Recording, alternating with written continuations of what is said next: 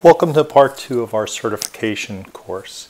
In this section we'll be talking about a number of benign lesions and the root causes for them. We will begin by talking about the root cause.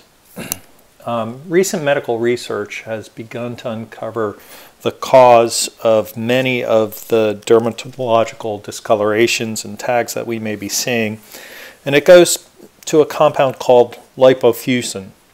This is a cellular waste that many believe accumulates with age, and it's a cosmetic issue and part of the natural aging process.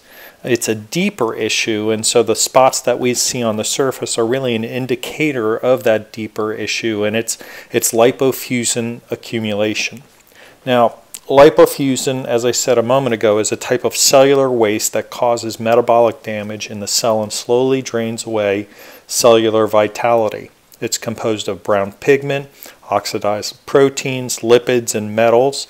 The metals may be iron, copper, zinc, aluminum, manganese.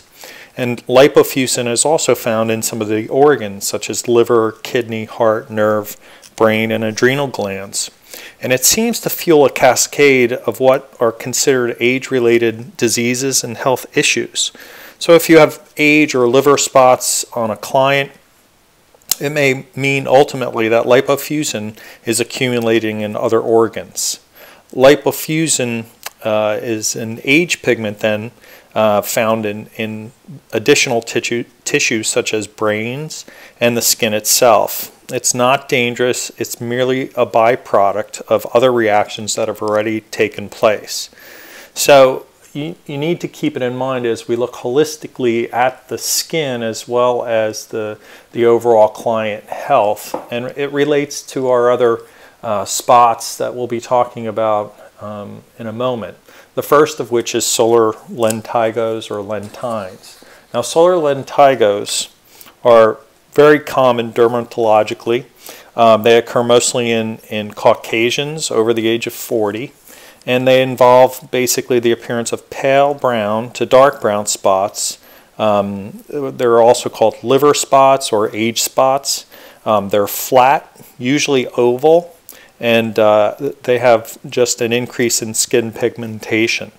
They may be brown, black, or gray in color, and most commonly they're found on the parts of the body, no surprise, that are exposed to the sun regularly.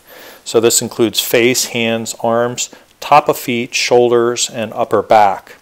They may sometimes look like cancerous growths, but age spots themselves are harmless. Treatments such as lightening or removal are solely for cosmetic purposes, and even with the treatments to remove, it's still best to prevent the development of these spots by avoiding the sun or wearing sunscreen. Again, UV radiation, like many of the other cosmetic issues that are treated, are the cause.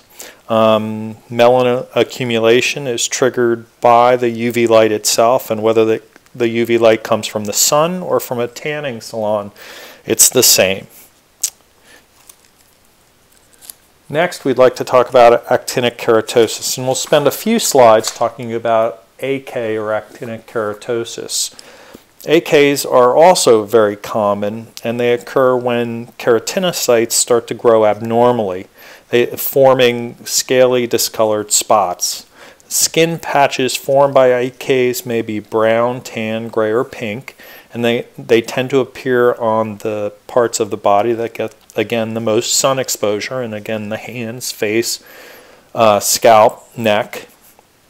And AKs are different from liver spots that we spoke about a moment ago, and that AKs may actually be what's called in situ, meaning they're confined to one location, but they can be an early form of squamous cell carcinoma.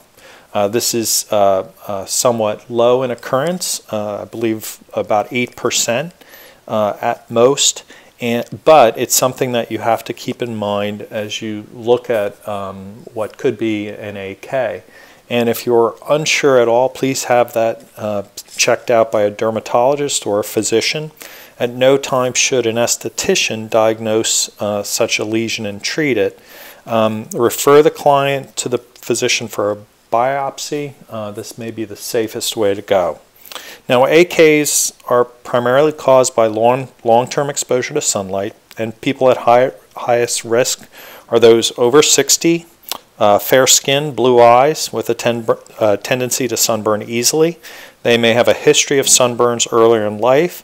They may have had high levels of sun exposure over their lifetimes. They may have the human papillomavirus or HPV. Other more rare situations are albinos who may have a predisposition to AKs. Now, the causes, as we talked about a moment ago, mostly relate to sunlight. So reducing exposure to sunlight is the best way to prevent new AKs from forming.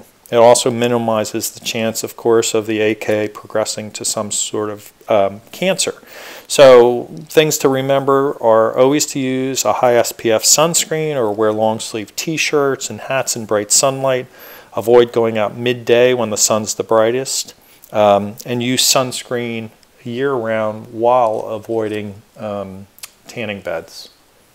Now, some of the symptoms of AK that are worth mentioning are that AKs, different from liver or age spots, will form into thick, scaly, crusty skin patches, generally somewhat raised, and a diameter traditionally about the size of a pencil, but again could be smaller or larger depending on time of formation. There's a number of ways to treat them, which includes excision, cauterization, chemical peels, phototherapy, and of course cryotherapy using CryoClear.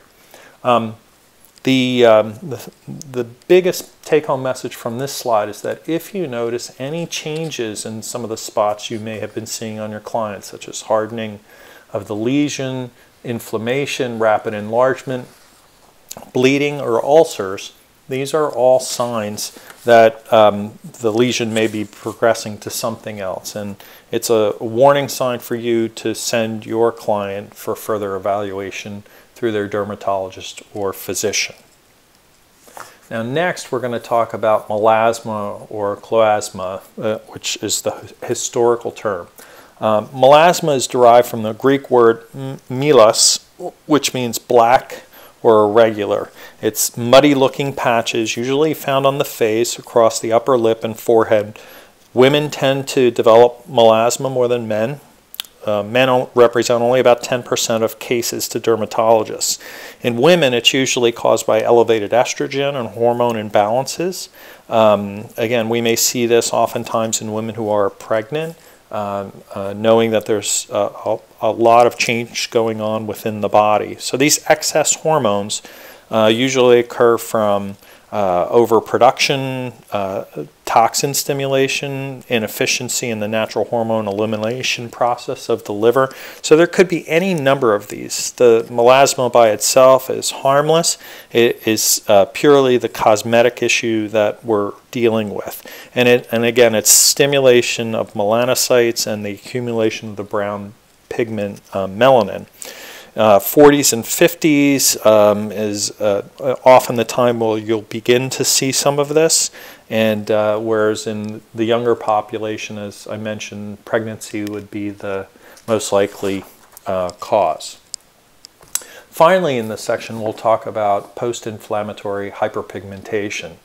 This root cause is a little bit different in that PIH is generally the secondary effect of inflammation, which affects the immune cells and the melanocytes in areas of the skin that may have been damaged by other kinds of trauma, disease, rashes, contact dermatitis, burns, allergic responses, injury, acne, or infections. Usually what you see is a raised, darker, blotchy patch that remains after the trauma has occurred.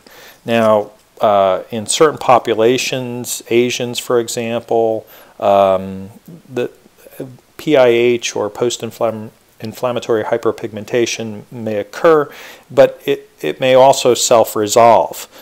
Keep in mind also that some of the treatments that are done traditionally in aesthetic practices such as facial peels, dermabrasion, and laser can also induce PIH.